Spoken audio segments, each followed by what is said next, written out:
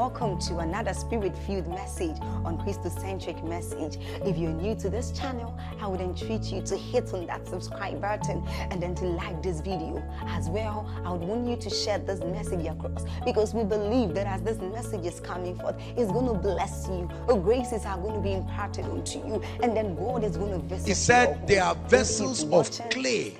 It starts from there. The first vessel is what? Clay. Vessels, but clay. Something made them that way. They have refused to transit. They believe that that clay is gold, and that is their conviction. But the Bible says there are vessels of wood. They have moved from that realm of clay to being wood. When fire comes, it can burn them and they can become ashes. But at least they are vessels of wood. And then the Bible says there are vessels of silver, and then there are vessels of gold. Are you seeing now that in the body of Christ, vessels are not the same? It is called a great house. The Bible gives us the parable of 10 virgins. They are all virgins, meaning they have been spotless. Is that true? So it's not talking about believers and unbelievers. It was talking about people in the same fold. But he said 5 were wise. So it's possible to be a foolish virgin. 5 were wise, and the other 5 were what? Foolish. What was the wisdom? 5 took extra oil. The other 5 were complacent with what they knew. They didn't press for more. And a time came when what they had was not sufficient enough to sustain them. Then the Bible talks about the prodigal son. He was not called the prodigal servant. He was called the prodigal son. So this was a family affair. Is that true? But still in the same family. The young man said, I'm tired, I want my inheritance. And they gave it to him. And he went out and landed with pigs. Hallelujah. And when he came back, the father received him. And the elder brother was angry and was about to make the same mistake. He said, I've been in this house. Not even one ram. They have not caught anything for me. And the father said, all that I have is yours. Is someone following me tonight? There is a way. I have probed, and I do this all the time. My convictions and my ideologies. It is going to be a catastrophic thing, brothers and sisters, if at the end of our journey you suddenly find out that praying in tongues is really wrong. Imagine that at the end of your journey, then you find out that Jesus is truly not Lord. For instance, you now say, Jesus, come down. Come down. You have cheated me. Come and explain to me. I didn't enjoy the world. I didn't do anything for you, and only to find out. But that's the level at which some of us are going right now. Because our convictions are not strong. We even get to a point where we say, how are we sure this Christianity thing is not a lie? Hallelujah. There is a way that seems right. It seems right. It seems accurate. It seems like the way. There are many books that have been written in the body of Christ, all trying to describe how to do ministry. All trying to describe how to be a success in life. All trying to describe how to walk in the anointing. Is that not true? Oh goodness. There are thousands and probably millions of books that try to teach on the anointing. And there are many people who have read it and truly entered the anointing. There are others who read it and entered something else. There are others who read it and nothing happened. Lift your hands and say, Lord, reveal the truth to me. Please say it. Lord, reveal the truth to me. Jesus said it this way. I am the way, not any prophet, not any apostle, not any teacher, not any pastor. I am the way. You follow men, you will follow a lot of things. Are you hearing what I'm saying?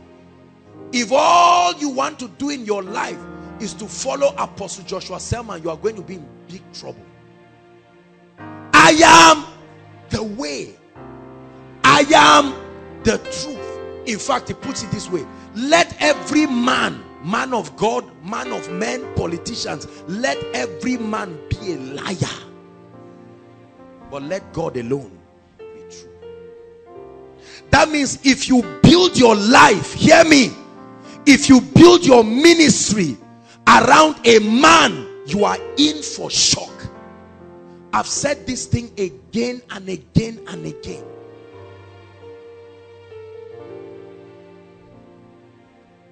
This is even the secret of increase in ministry. If I be lifted up, I tell you, if you see any ministry that God is honoring with his presence, with signs and wonders, multiplied people and all of that, Jesus is being glorified in that ministry. If I be lifted up, I will draw all men to myself. There is something you can hear that will make you a failure in life, no matter how nice it sounds. There is something you can hear, no matter how ugly it sounds, it will make you a wonder in life. There is something you will hear that will add to your spiritual confusion in life. There is something you hear that will truly bring you to a place of rest. The Bible says, be careful how you hear. And tonight the Lord is bringing a word. He said there is a way. There is a way that seems right. There are many of us who have held on to doctrines and teachings that we believe are true. Hallelujah. We believe, we are so convinced. We've argued it that this is the truth. Acts, please, Acts chapter 18. Acts chapter 18. Let's read from verse 15. Let me show you something. A very interesting man in the Bible. Acts chapter 18.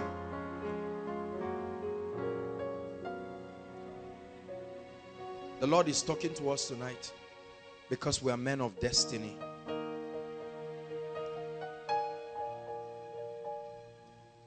Acts chapter 18. Let's start from verse 24. Verse 24. Look at this interesting story, brothers and sisters. Acts chapter 18 verse 24. Look up, please. And a certain Jew named what? Apollos, born at Alexandria. He was an eloquent man. So there is no doubt that he was eloquent. And mighty in what?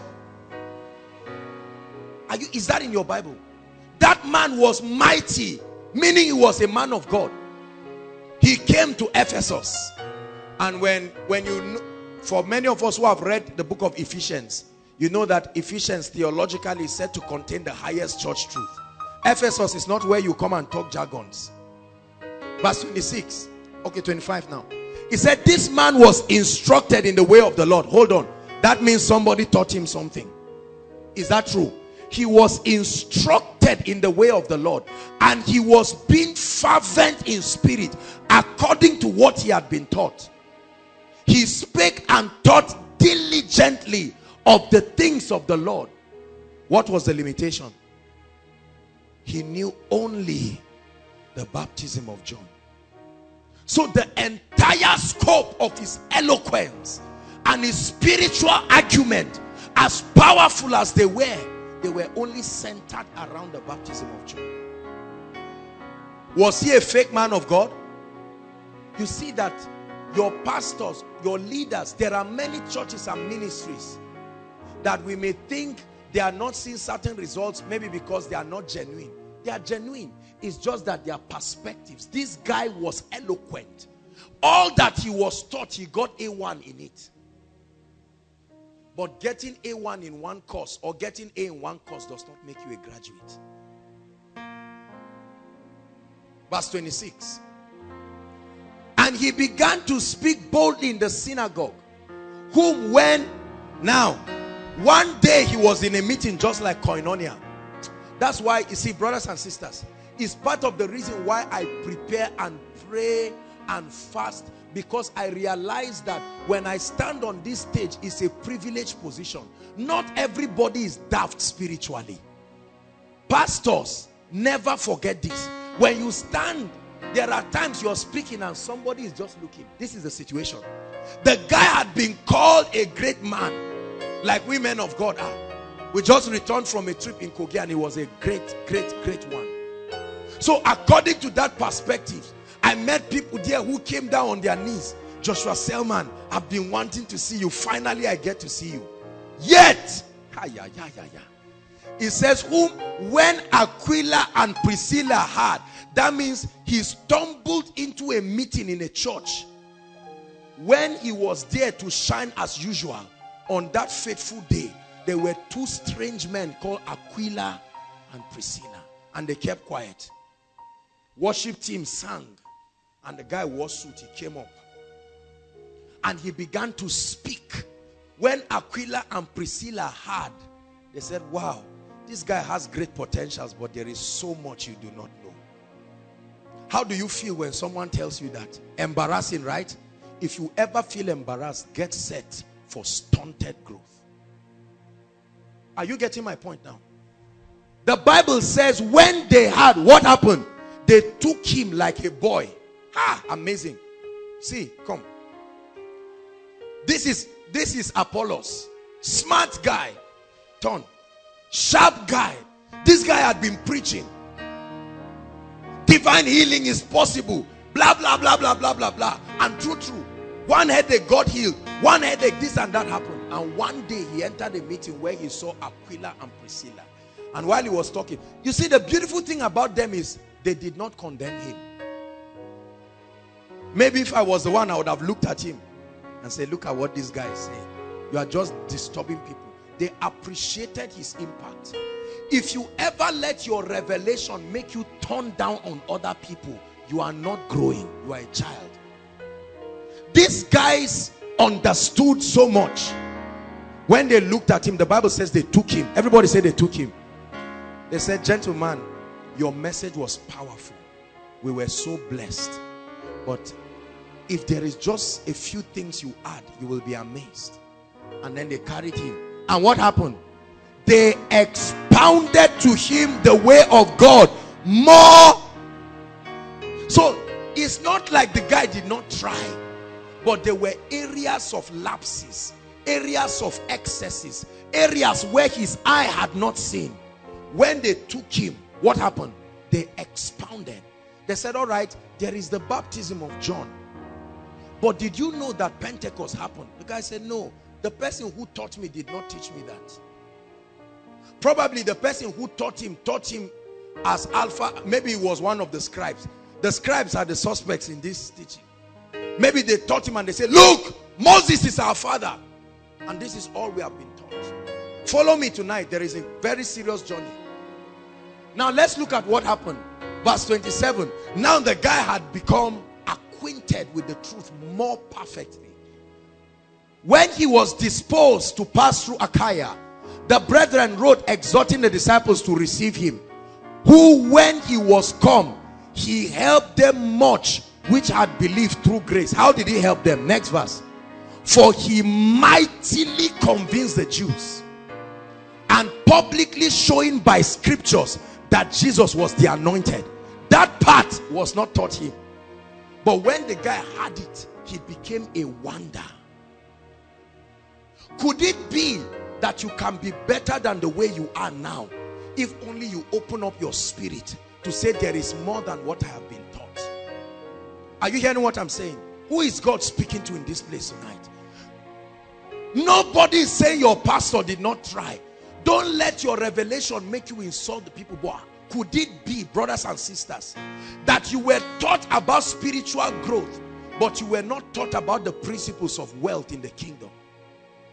And that other part you were not taught is punishing your Christian experience. And if you will open up yourself to embrace that dimension, you will find out that your Christian experience will become richer and more complete. What if you were taught that it is just all about success and prosperity and greatness, and you have never come to a point where they taught you that the Christian race is a cross that you can carry, and that there are times that you will need to stand alone. Are you hearing me? That there are times that if need be, you may have to die for your convictions. If you open your heart to that dimension, then you can enjoy the blessings of God. Buy all the flashy cars, buy great houses, but they never take your place, because you know that you are a bond servant. Your Christian experience becomes more perfect. Are you getting me? What if you have been taught that the only devil you have is the devil in your mind? There is no real devil anywhere. There are no demons anywhere. Is that true? What if you have been taught that the only reason why things are not working is because you don't have faith? And all of a sudden you hear a perspective that we wrestle not against flesh and blood, but against principalities and powers and wickedness, rulers, spiritual wickedness, and you embrace the perspective. You become a prosperous, committed, strong and vibrant Christian. It makes your Christian experience richer. Are you hearing what I'm saying? And it is for this cause, Ephesians chapter 4, please, verse 10. It is on account of this completion. Listen, please. That he that descended is the same also that ascended far from above the heavens. Verse 10, verse 11. And he gave some what? Apostles. And some. And some. And some. And some. Perspectives. He gave unto them. He engraced his body with gifts. Listen to me. Revealed perspectives to them. There are many apostles and prophets who cannot pastor a church. They can host a convention. They can lift wheelchairs, but they do not have the heart of a shepherd. Are you getting what I'm saying? That is a dimension that is resident within a pastor. In terms of office, not just name. I know we just have all the names mixed up. But I mean in terms of office. There are many apostles and prophets that are just after signs and wonders. Are you getting me? The ability to stay with a congregation and teach them, build them, make them equipped and relevant both to the kingdom and society is not there. If you want a miracle meeting where you come and in minutes wheelchairs are flying up, there are people like that. There are prophets who can come when you are confused in your life. Just locate them. You're not going to hear any revelation. I traveled somewhere, and while I was there, it was a conference, and there were lots of prophets there. Hallelujah. And I was amazed to see how these guys, their understanding of the word was so little. You know how an ostrich is so big, but the brain is so tiny. It's not an insult. I'm just saying that was how much their word capacity was. But my goodness, these people zeroed down the prophetic. It was almost prophecy but at will. I've had the opportunity to prophesy and speak over people, but I'm not called into the prophetic office. The grace to be able to prophesy is the privilege that the scope of the apostolic ministry affords you. So for me, I know that to prophesy, it must happen with fasting and prayer. It's not a gift for me. I don't look at you now and say, except I'm lying. You see that? If it's to tell a lie, it's a very simple thing. I can just say, there are things going wrong with your life, of course. That's a very easy way to lie. Hallelujah. So if ever the prophetic gift must be activated in me, is on the strength of much prayer and fasting and my fellowship with the Holy Spirit. It's not a luxury for me. That's why the few times it comes, I cherish it sincerely. He gave unto some apostles. He gave unto some prophets. He gave unto some evangelists. He gave unto some pastors. He gave unto some teachers. So that the full picture, verse 12. Why did he give all these things? For what? The Bible says Apollos was shown the way of the kingdom more perfectly. And the Bible says these diversities are given for the perfecting of the saints, comma, so that they, the saints, will do the work of the ministry, to the end that, verse 13, till we come into the unity of faith and of the knowledge of the Son of God, unto a perfect man, and unto the measure of the stature. Let me tell you something. Every man of God that truly knows God knows that the best he can deliver is only a dimension of God, and he's not embarrassed by that reality. That's why I get, there are some things you never hear in Koinonia here. Oh God of Koinonia, oh God of Joshua Selman, arise for me. I'm not saying ministries that say God of this, God of that, there's anything wrong. I'm just saying that if you don't take care, that turns from becoming calling upon the name of the Lord to idolatry. Are you getting what I'm saying? There are believers in the body of Christ today. They have seen the truth. They have seen it. They know that this is truth. But their commitment towards the perspectives they have had will never afford them the opportunity, like Apollos, to be humble. The Bible says there is a way that seemeth right. It's amazing that there are still Christians today that believe that only based on their fasting and prayer and growing up spiritually, they will have enough money to fund a ministry. They will have enough money to fund TV programs, buy buses, buy all of this and carry the gospel. That's the perspective they've been trained. They have it that way. And they have refused to embrace the ministry of people like Kenneth Copeland, Bishop Oyedepo, and who again? Dr. Mike Murdoch, and all of these people. Gifts in the body of Christ that reveal the wisdom of God. They have rejected the ministry. The trouble is, the Bible says at the end, let's have that scripture again, at the end it will tell on you. There are ministries, for instance, who love God, but they have no desire for excellence. In fact, their interpretation of excellence is carnality. Is that true? You ever buy a suit that fits you, you are of the world.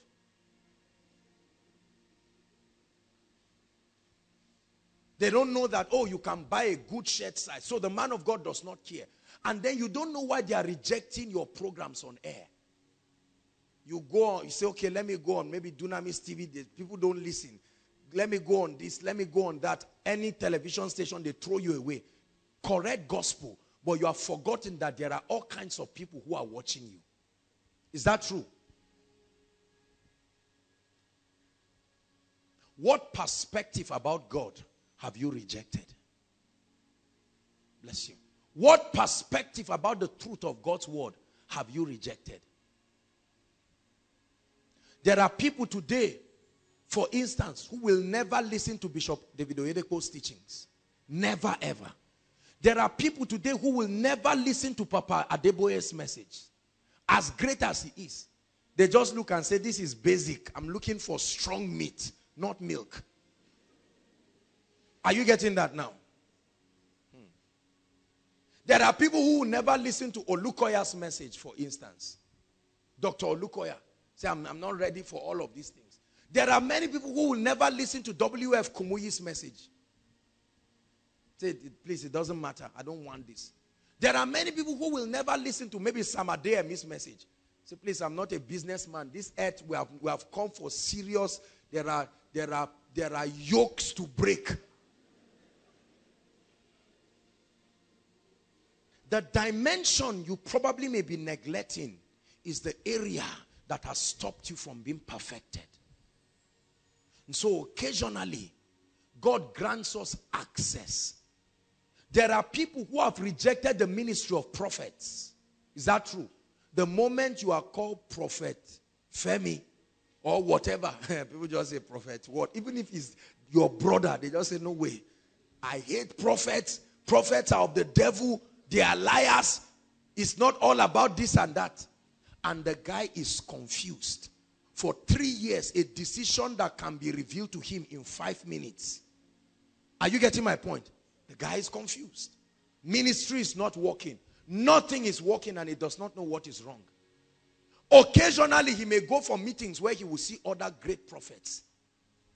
What is the Lord saying? No. There are people who hate the apostolic ministry because they think that it's all about manifestation. I used to be criticized years ago and it was so much. Then, now I've grown. Praise God. Now I sleep over those things. Then it used to bother me. People say, is it all about manifestation? Eh? Can't you teach a quiet word and people share the grace and get up and go? Must people fall around? Eh? God is a God of order. What is all this disorderliness in the body of Christ? And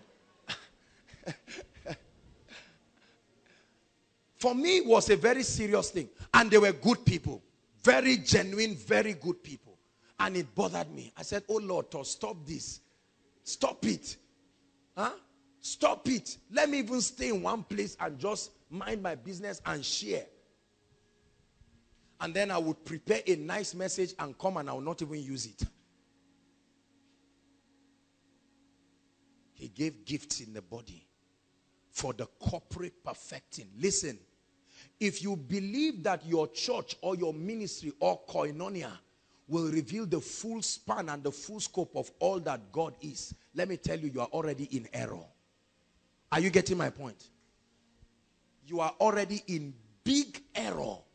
That is already the spirit of error. No matter how great koinonia is, the advantage of the apostolic ministry is because of the administrative nature of that spirit. You float between graces so that you can supervise the accurate dispensing of those graces. So God affords you the opportunity to step into various offices like a master key. But even in that, it is not enough to be able to bring the perfection in the body of Christ. I know many great and anointed ministries. They cannot remember the last time an altar call was made in that ministry. A genuine altar call. Yet we criticize people like E.A. Adeboye that even if he ministers to only 3 of you, he must make an altar call. Baba will say, before we continue, I believe that there are some people here who need to rededicate their lives. Even if it is in their pastor's meeting. Pastors he ordained by himself. I don't trust what would have happened to you. So if there is need for fresh commitment, there are great ministries like that of the man of God, Billy Akoni, somewhere in Boko, in Benue. A pure teaching ministry. People come from all over the world and sit under that teaching anointing and get blessed. Billy Graham, it was said that there were no miracles in his crusades. If you carry a wheelchair, just comfort the person that he's going to heaven. Because when he came for Billy Graham's crusade, immediately Billy Graham, and he was not sorry for it. It was never recorded that he fasted once and said, Lord, where is the power? It's not like he did not understand revival. He just knew that he was, well, I don't know. When we get to heaven, we'll find out the other side of that equation. I know the evangelistic ministry is supposed to be a charismatic ministry that comes with signs and wonders. But for whatever reason, it did not happen. Yet, stadiums were jammed with people. And there were harvests of genuine salvation. Many of these ministers today were products of his meeting. The question I have, this is not even really what I want to share tonight, but I just want to talk about it. What dimension of the kingdom have you rejected? There are many of us who have been taught, probably by our men of God. Don't listen to so person's messages. Don't listen to so person's tape. Throw it away. And you have done so to your own detriment. If it's a devotional and it's not written by my pastor, I won't read it. It was written by maybe one great man. He studied theology. He's a provost in a theological college. You say, and you just throw it. Whereas there was light you would have found there that would change your life forever. See, let me tell you, part of the knowledge that I have now was because of the advantage of the Anglican seminary. We were taught spiritual growth, and we were taught a course called honesty, morality, and conscience. I will say it forever. I'm a product. Apparently, God knew that he had called me into the apostolic ministry, and he gave me the dimension, the opportunity to touch many ministries. I've touched many ministries. See that? In the seminary, it was where I learned genuine morality. When they tell you morality, see, this is how we were trained. Come, let's save time because I really want to talk about something else. Listen, the way we were trained, hear me. If I offend this brother, it doesn't matter who is right or who is wrong. Even if it is in the main road, you will kneel down. Kneel down. I will lay my hands on you and ask the Lord to forgive you. And then stand up. I will kneel down too. Yes, it doesn't matter who is right or who is wrong. You will lay your hands.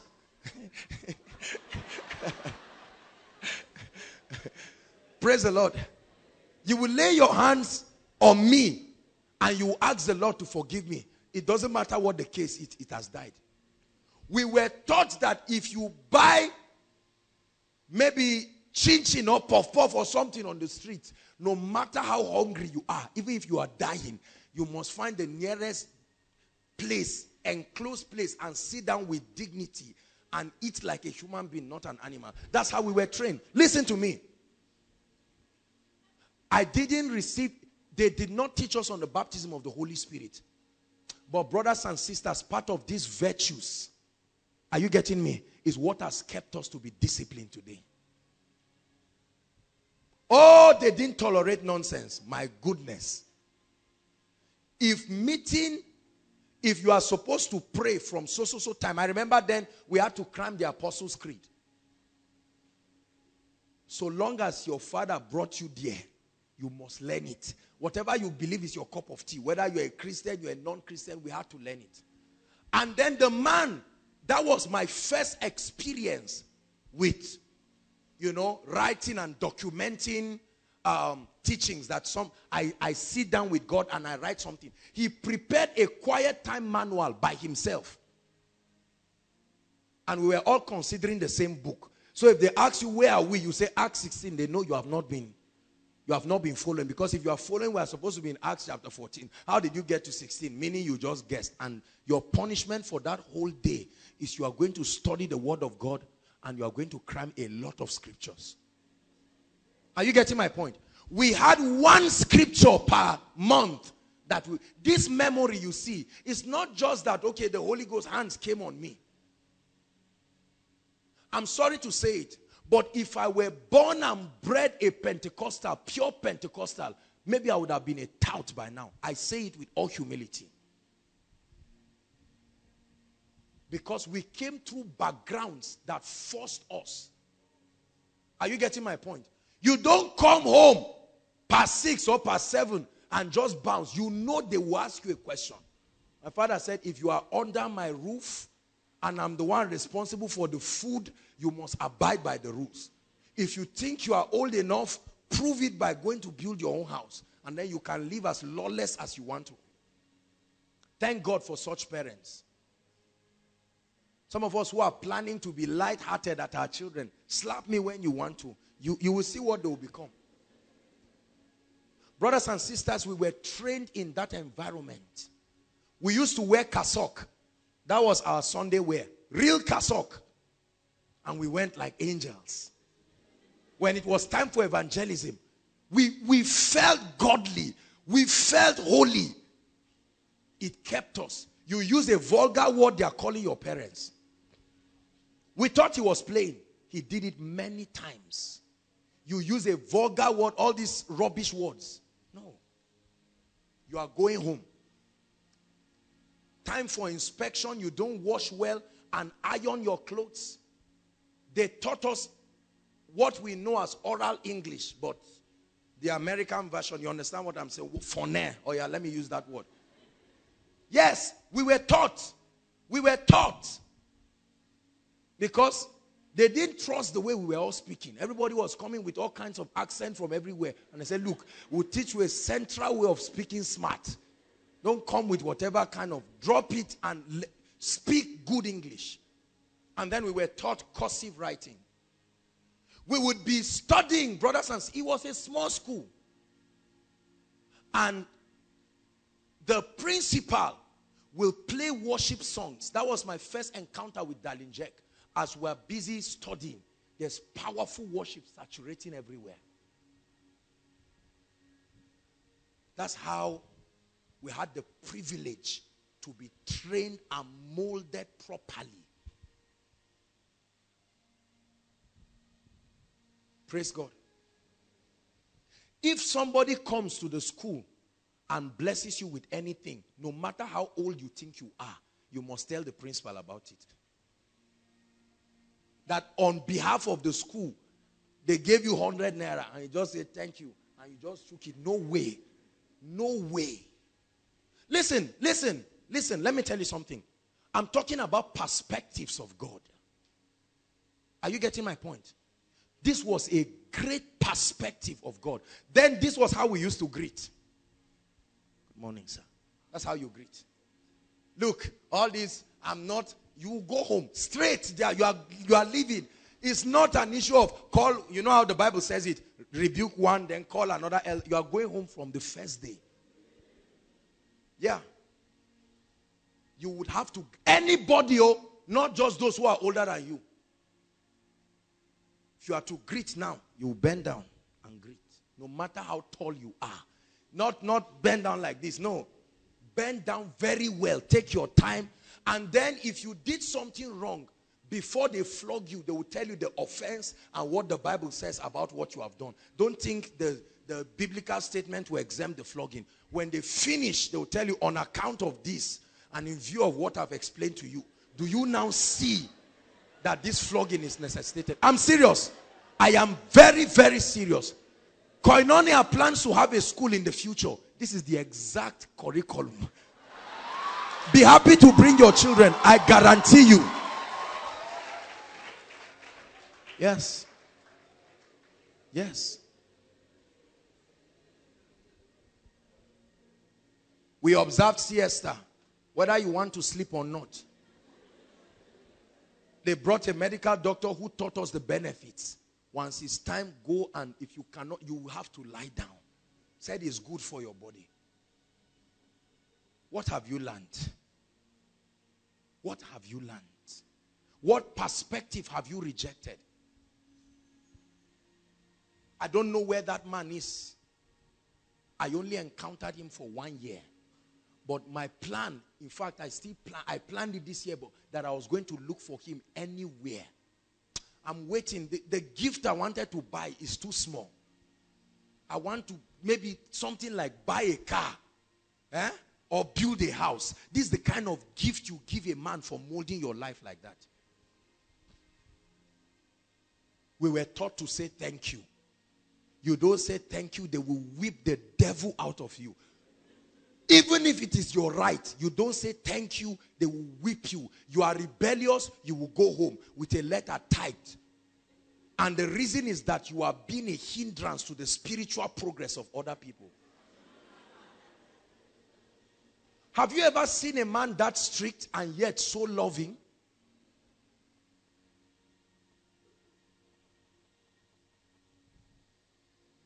We were taught that a woman who is not your wife, if you don't take care, is dangerous. We were taught that.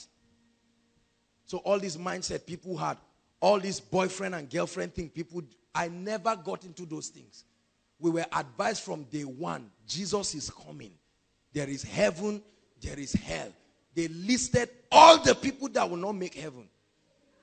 And they told, I'm serious about it. They told us very seriously, sex before marriage is wrong. Say it.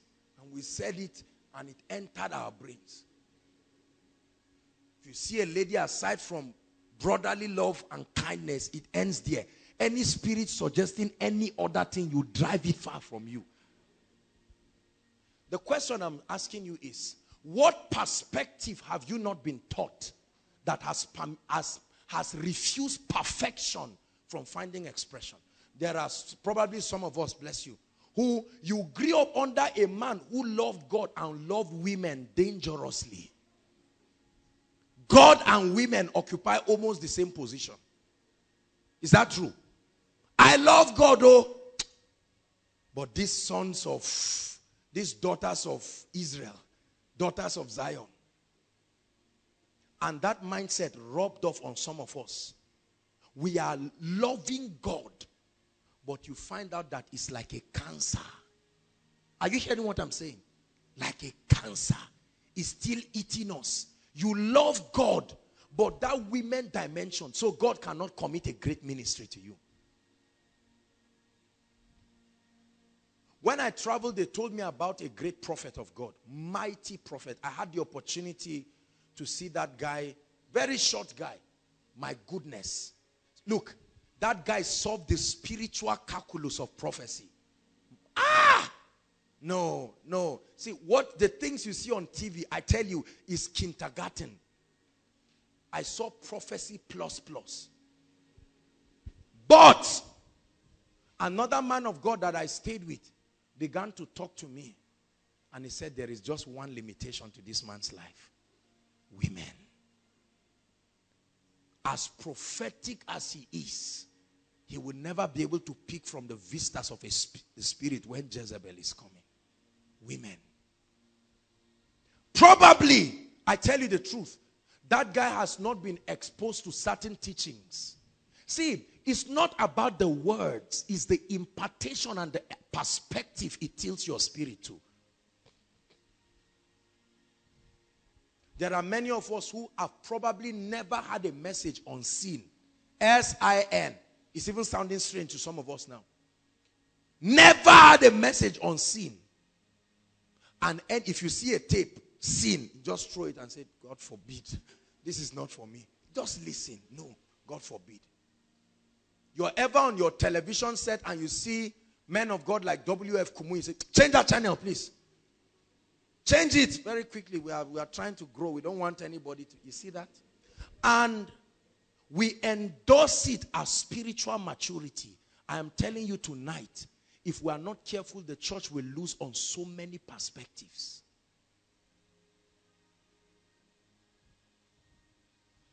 Praise the Lord. I remember I went to minister, I think it was with Ike, we traveled 2 years or so ago. While we're ministering, I didn't know that the church hates music like this going on when you are preaching. You know, to be setting the atmosphere. I will reveal my dark sayings upon the harp. The man of God said, you know, he wanted to come and introduce me, and I think Ike also had started playing the keyboard. The man said, when I'm on stage, everywhere becomes silent because the word of God is about to come. And I said, Lord, how are we going to do this now? I don't know how God did it that day, but God still glorified himself. Everybody say perspectives. Say perspectives. You need to open yourself to other perspectives that are available in the body.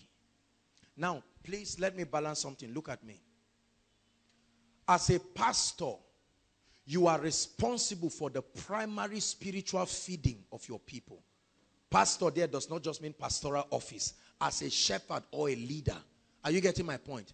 You cannot allow your sheep to just be victims of any doctrine and any theology. It is irresponsible. It's the same thing as having children and leaving your gate open. And you see one man coming to talk to your daughter and you say, when you are done, please come inside. One day you won't see her again. She has run away based on what the person was telling her. Is that true? But at the same time, there is this attitude I've seen in the body of Christ that needs correction. this ownership attitude, have you seen that kind of thing? It's dangerous. If you are a pastor here or a man of God in ministry and you are involved in it, stop it. This overprotection of people. Where did you go to?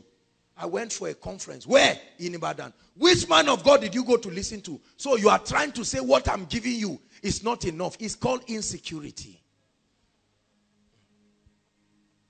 It's called insecurity. So we men of God sometimes have stopped believers from receiving other dimensions that are resident in God. Are you getting what I'm saying? Where are you going? I'm going for a dance program. There are some ladies that are into dancing. They love God. What kind of dance? Dance where? In the church? You are going to watch dance. This is how all of you have become corrupt. Whereas these people have been fasting and praying for days and say, Lord, through this ministry, affect somebody. So you carry that mindset that everybody you see dancing is a devil. Yet David danced. Yet it was because Herod's daughter danced that the head of John the Baptist went. Are you following what I'm saying?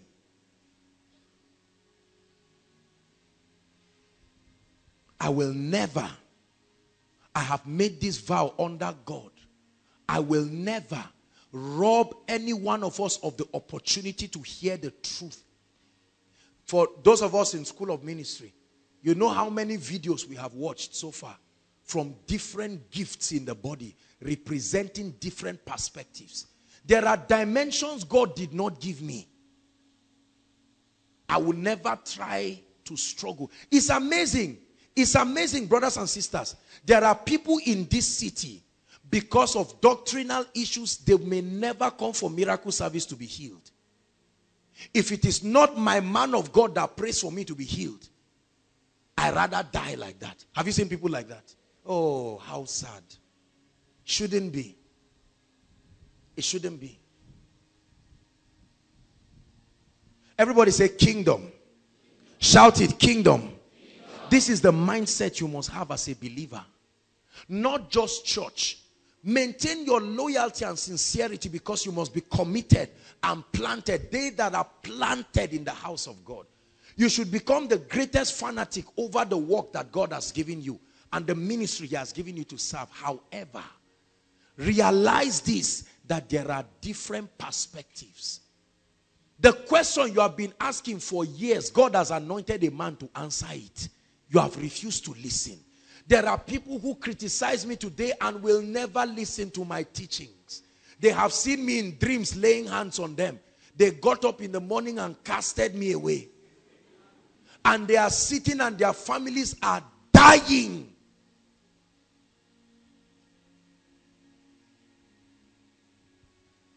Probably some of you are like that even as you are standing right now. You must embrace what the Spirit of God is doing in the body of Christ. You must embrace what the Spirit of God is doing in the body of Christ. And the way you do that is by celebrating what He's doing across the life. See, let me tell you. If you find yourself being initiated into this ministry of criticism, to see somebody like our daddy now, and then you begin to talk against him and criticize him and say a lot of things in a bid to prove spirituality, I'm telling you the diagnosis: you are a child. Hallelujah. I've had the opportunity to hear young people like myself preach, and I've been amazed at the arrogance with which they spoke with. It scared me in a way that I said, ah! And then it's amazing because in all sincerity, some of these ministries, it's not even maybe membership. No, it's not membership. It's not prosperity. It's not even healing. It's not even demonstration of the anointing. You are average in everything, yet you are standing audaciously to talk about people. If you are involved in that, hear me now. Repent. There is a way. It seems right to you, But God is speaking to you that the end thereof are the ways of death. Are you getting what I'm saying? There are many of you have criticized prayer ministries. You see people praying and you look and say, it's not all about prayer, prayer, prayer, prayer. Shut up. You are speaking based on the perspective you have seen. You see believers gather around and they are praying and you are speaking, castigating people. Say it's not all about prayer, it's all about the word of God. Could it be that there is something you are not seeing? There are others who look at ministers that are calm, maybe people like Samade and me and the rest, and you just feel these guys are not as hot as I want. What authority do you have? What result has your life produced to earn you the right? See, Archbishop Benson Idahosa said something. He said, never talk about a man of God until you have done twice what he has done. I hear ministers criticize crowd. And they say it's not about crowd. They are talking to 12 people. If you are so anointed, does God not want your voice to be heard? We are going to the nations. Where are the nations? He said they are coming. You are failing on a principle.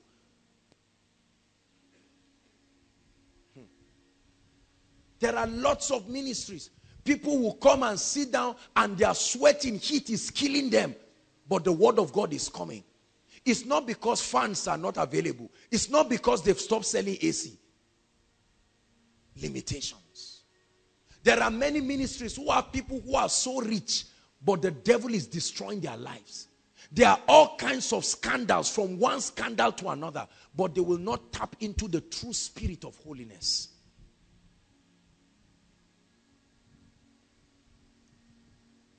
Open our eyes. See, you must diligently open yourself to the perspective that you see lacking in your spiritual life. Are you getting my point? If you find out that you are not prayerful, go and get messages of Archbishop Duncan Williams. Let him impart this. It will come. Oh yes, it will land on you for sure. You find out that there is lack of excellence in your life. Go and look for messages by people like Matthew Ashimolo, Sama Deemi, and add that touch of excellence to your spirituality. You think you're a lazy man of God. You quote every scripture wrongly, but the power of God still moves. You are theologically wrong. Your presentation on stage is wrong. You know nothing about homiletics. You do not have the accurate understanding of the presentation of the gospel.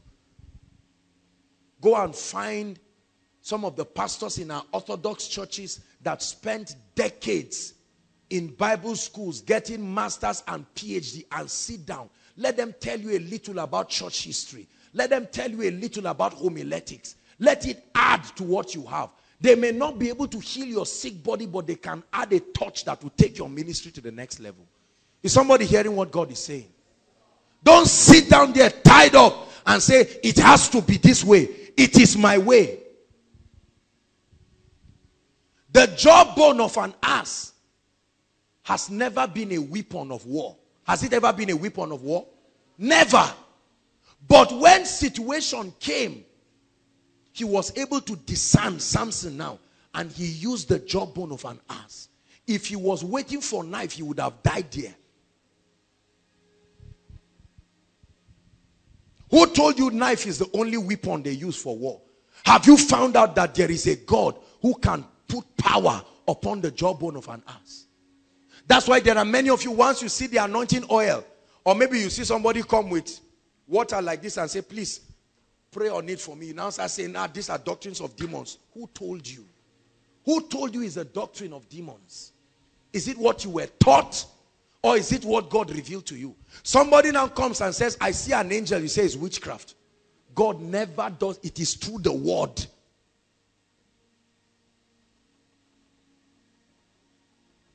For the way of the Lord is the way of wisdom.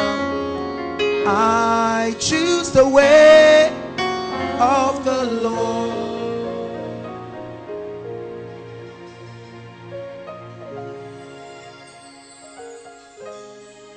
Matthew 15. This is our time. Always flies.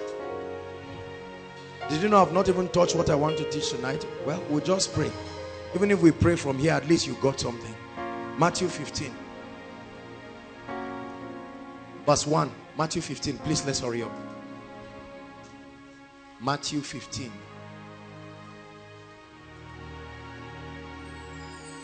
And Jesus came to the scribes and the Pharisees which were of Jerusalem. Then came to Jesus, scribes and Pharisees which were of Jerusalem, saying, verse 2, let's hurry up, just keep running it like that. Why do your disciples transgress what? Question, what is the tradition of the elders?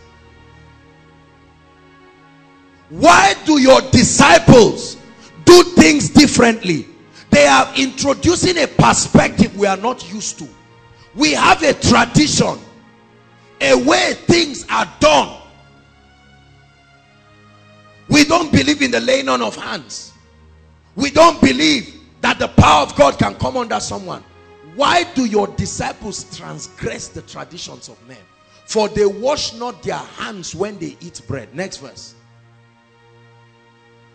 But he answered and said, why do ye also transgress what? By. God is asking you a question. Which will you choose to uphold? To transgress the traditions of men. You are in a place and the Lord is asking you, lay hands on this sick body. And you say, no, Kai, I'm not used to it. I'm not saying go and be a rebel in your church. That's not what I'm saying. But you are in your house. They've never seen the laying on of hands, and God is saying, go ahead and do it. If you don't lay hands and rebuke the spirit of death, someone will die. And you transgress, please let's go back. You transgress the commandment of God so that you will keep your tradition. Next verse. For God commanded, saying, honor thy father and mother, and he that curseth father and mother, let him die the death. Next verse. But ye say, whosoever shall say to his father or his mother, it is a gift by whatsoever thou mightest be profited by me. Verse 6. And honor not his father and his mother, he shall be free. Thus have ye made the commandment of God of none effect. You can make the power of God, the word of God, the reality of spiritual things of none effect by tradition. Would you rather pray in tongues or be accepted among your friends who have said there's nothing? Praying in tongues is just jargons, it's just rubbish. But something in your spirit tells you there is a higher spiritual experience. It may not be your fault. You were not taught. But now that you have heard the word, it puts pressure on you to make a decision. Whether or not to embrace that which is spiritual or remain in the traditions of men.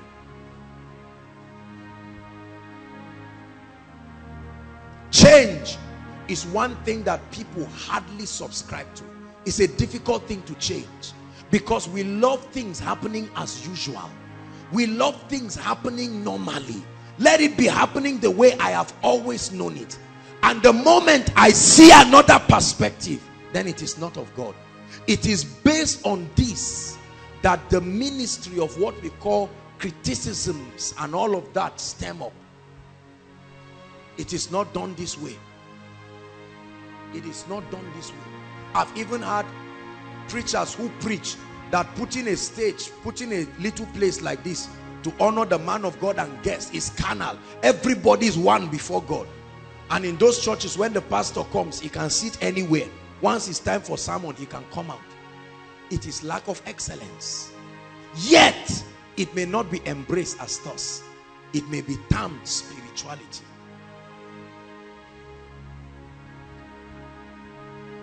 God is speaking to you.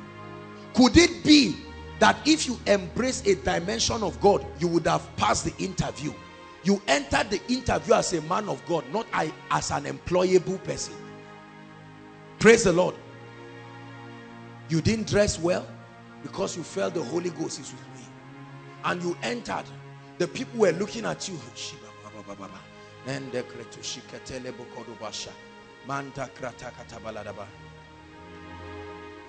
Young man, keep quiet. I can't keep quiet. This is what I believe. Because you were not taught the principles of excellence.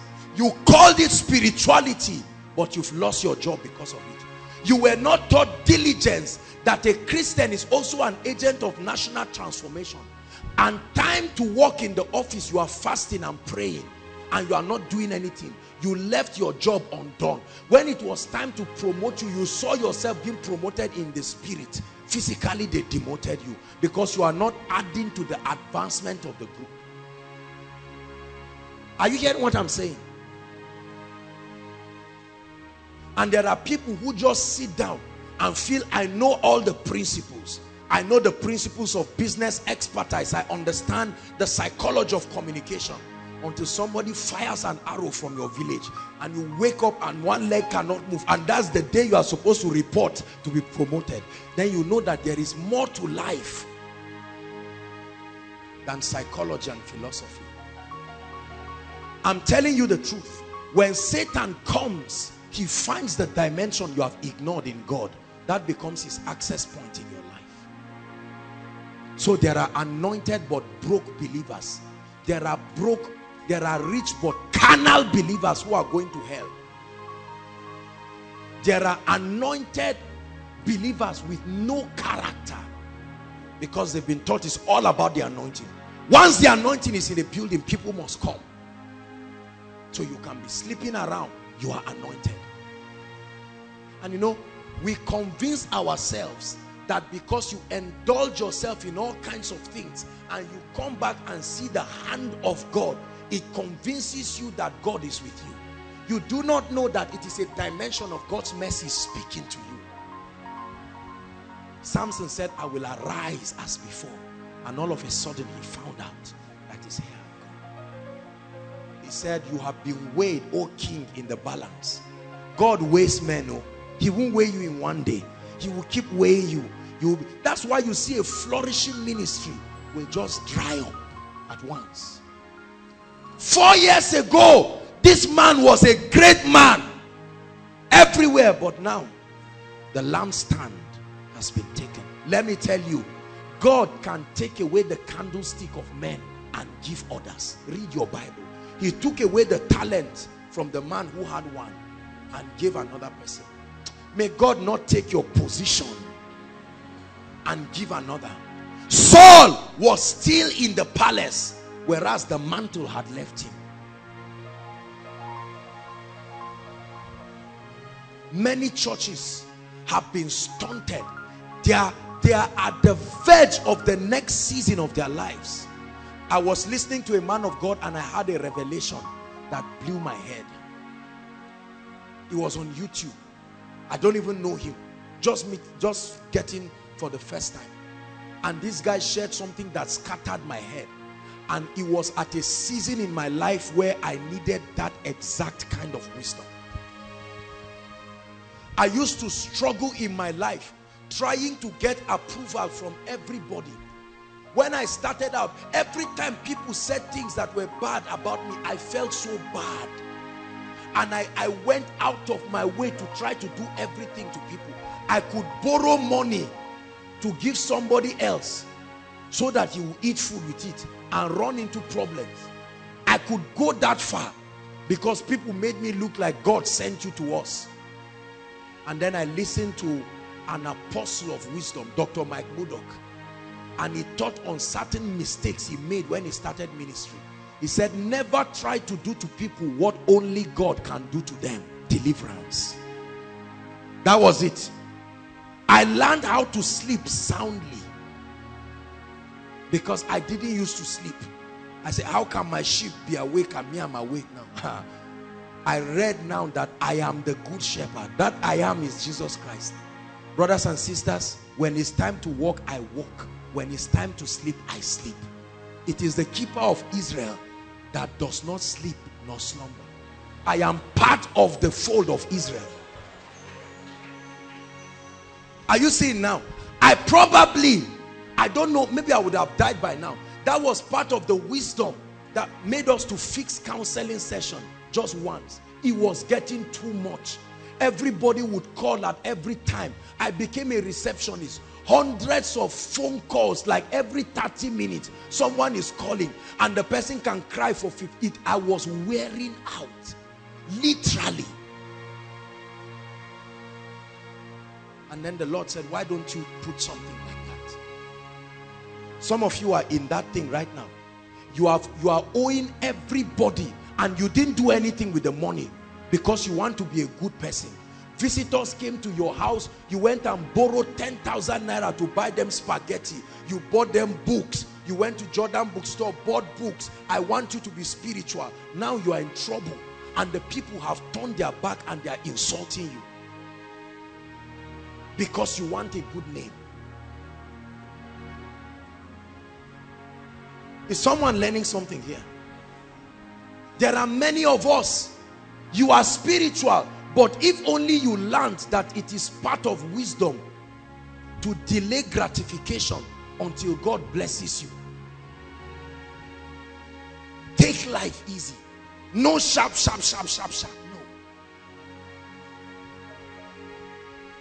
I will embrace every dimension that is relevant for the purpose that God has anointed and brought me in the earth. There are vessels. There are dimensions in the spirit. I want to be blessed and prosperous. I don't want to be a struggling man of God. I don't want Koinonia to be a struggling ministry. At the same time, I don't want to be a carnal man of God. I want to walk in true holiness and righteousness before the God of my salvation. I want to walk spiritually aligned. I want to be at the cutting edge of what God is doing. I don't want to go out, be extinct spiritually, because I do not sustain the present truth of what the Holy Spirit is communicating. And so I open myself in the spirit to all of the dimensions that are possible. This is what Koinonia is all about. Opening us up to the dimensions of the spirit that are available for us. Maybe we'll take it another time. I actually plan on talking about divine direction. Very, very important. Can I just run through what I wrote like a note? Will that be okay? Because I know that someone needs this message.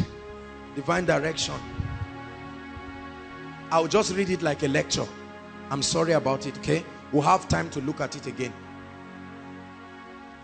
I love you too much. It's pinching me. I don't want us to just go like that. I know that you've gotten something, but I just want to be able to bring in what we have prayed and prepared. To fulfill your assignment in life, you need divine guidance. Oh, this is very important. You need divine guidance. No man outgrows the need to be guided. No man. No matter how spiritual you are, you can never outgrow the need to be guided by God. Only a fool in his heart will say there is no God. Confusion, I wrote here, is part of the limitation of mankind. I was to share with us the need to seek spiritual direction, divine direction in our lives. Divine direction.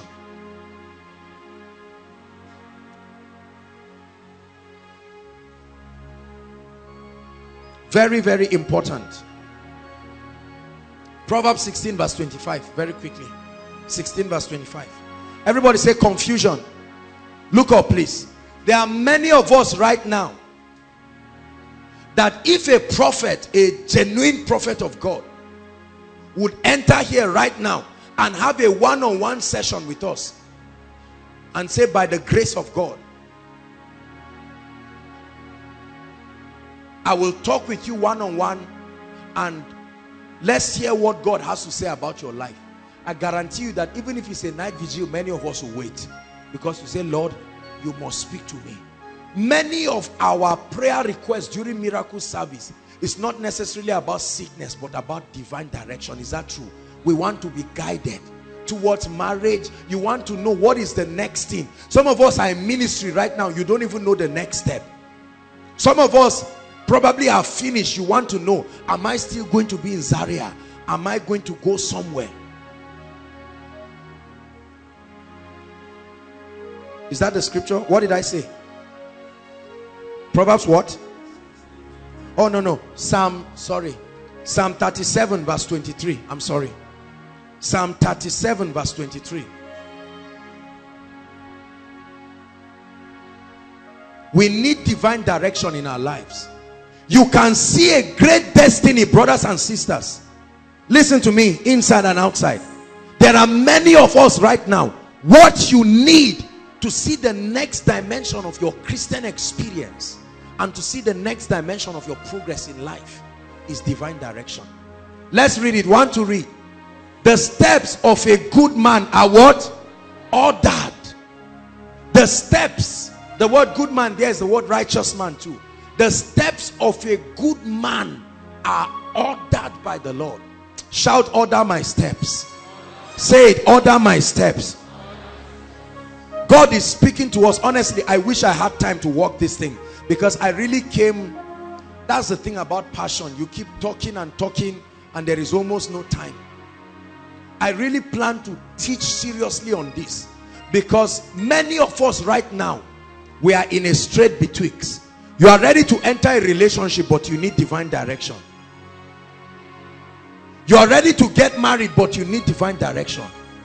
As a gentleman, you want to start putting structures to your life, but you need divine direction. And let me tell you something, it is terrible to be found in a place where God's anointing has not gone before you. You will suffer, you will struggle, nothing will work. When you are in the geography, when you are in your assigned place, everything is commanded to work for you there. Why do we need divine direction? Our decisions in life are based on the information we have and our current level of exposure. This is one of the reasons why we need divine direction. Our decisions in life are usually based on the information we have and our current level of exposure, which many times is limited.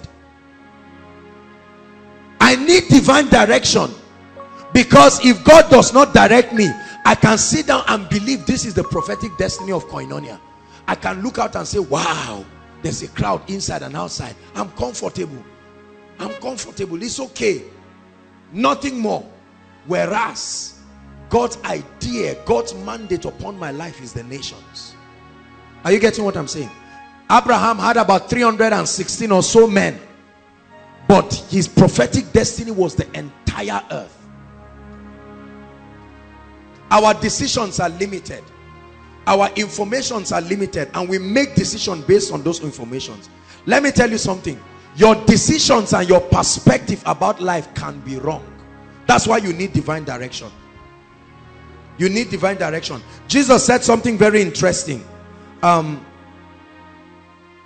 Luke chapter 11, let's look at Luke chapter 11 from verse 34 to 36. Jesus was speaking about light. He said, be sure that your light is not darkness. That means you can be looking and you can be thinking that you are walking in illumination, whereas you are walking in darkness. The light of the body is the eye. Therefore, when thy eye is single, thy whole body is full of light. But when thy eye is evil, your body is also full of darkness. 35. There's a warning for us. Everyone read. Want to read? Take heed therefore that the light which is in thee be not darkness. That means you can be making decisions based on a truth you think you know, whereas it's wrong. Hallelujah.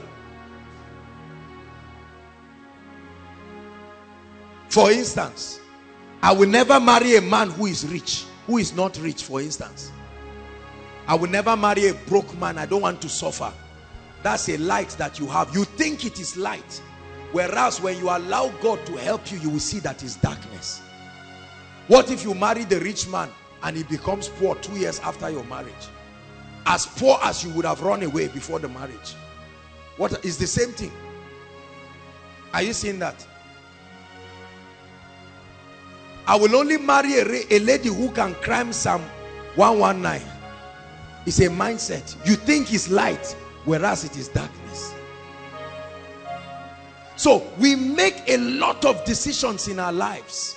I will never get a job that gives me 20,000. There is a job for you to start out. You say, God forbid, I'm bigger than 20,000.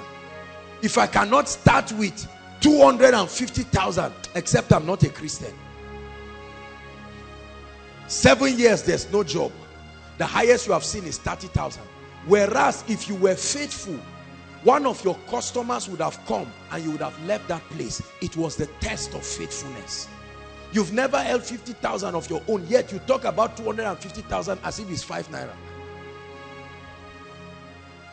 Mindsets. So we need divine decisions that can be higher than what we would have decided for ourselves.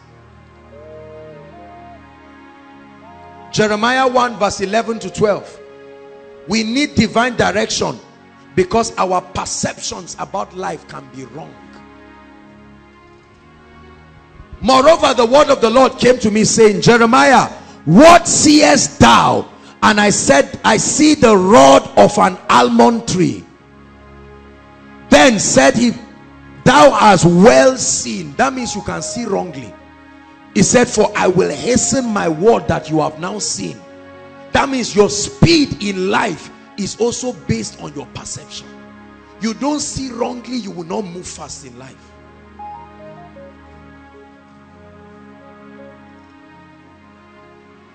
But the Bible says the steps of a good man are ordered by the Lord. Very quickly, what does it take to receive divine direction from God? I really feel sad. I'm just doing a lecture. I'm so sorry. Our time is gone and I want us to pray. Number one, requirements to be divinely directed by God. Number one, you must admit that you are limited. You must admit, you must break your pride and admit that you are limited. It is not, listen, it's not an insult. Look up, please. I want to teach you this about life. Please and please, do not be embarrassed when you find out you do not know everything. Are you hearing me? Do not, even if you are a celebrity, do not be embarrassed that you do not know everything. Every time I see our daddy come and sit down here, I am very humbled by his humility. Brothers and sisters, this is a professor, the brightest and the finest in his field. Yet, our daddy will come and sit down quietly and you see him jotting down. And a small boy like me, his son is just talking. It's like I'm talking to my father and he's writing. How many of us can have that humility? Are you hearing what I'm saying? You must admit that you are limited. No matter how prophetic you think you are, no matter how apostolic you think you are, many times when I cry before God, I say, Lord, help this small boy. If you don't help me, I will make a lot of decisions that are foolish and stupid. That's how I cry before God. I'm not insulting myself. I know it's the truth. And I say, Lord, send your word. Send me the word of the Lord.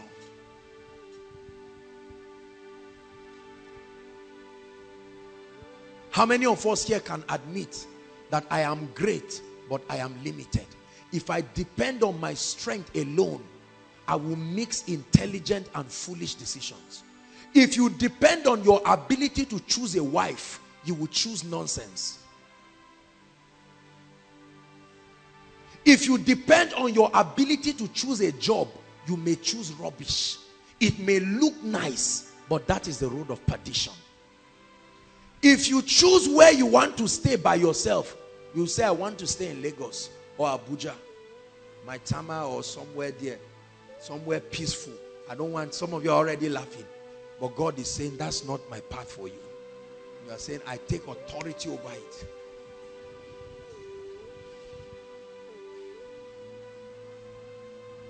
You really think it would have been my desire to be doing ministry in Zaria? How about gentlemen? I know what God has put in me. Oh, it's not pride. He tried for me. I'm not where I should be, but I'm not where I used to be. You think I don't want to be in a place where my grace will be honored, where after a sermon, a man of God will drop a jeep somewhere and say, man of God, this is a little seal of your apostleship. You think I will not want a place where they will buy suits and members will just come and build a house for me or buy me a private jet?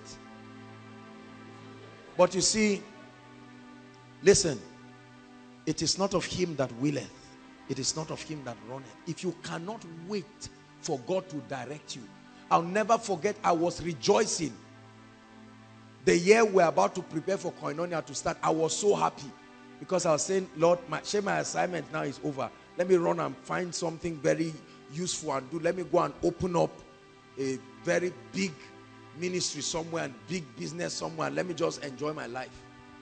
And then God summoned a meeting at once. And when I went, I almost fainted the day God told me. Those who were around, my reaction, it was like, how about God? How about God? And I've come to a point where I don't give God. If God says stay in Zaria forever, I stay in Zaria forever. I honor great men of God like Apostle Johnson Suleiman.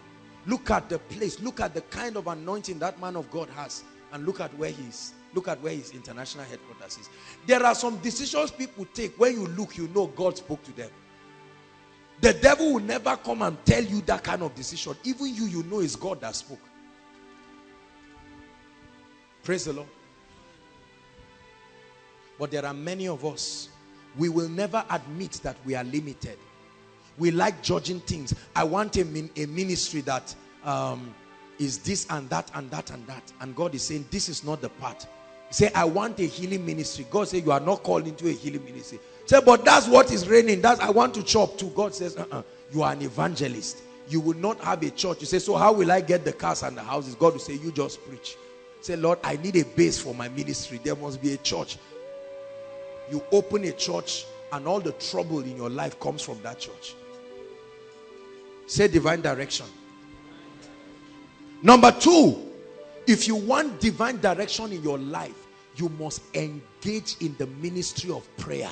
There is no direction without prayer. Please listen to me.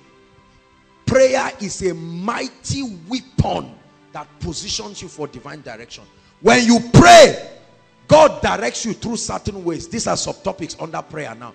It is prayer that will open you up to any other way that God will lead you. Please take what I'm saying seriously. It doesn't matter how else. It is prayer that will open the door. When you pray, the first way God can direct you is through light from scripture.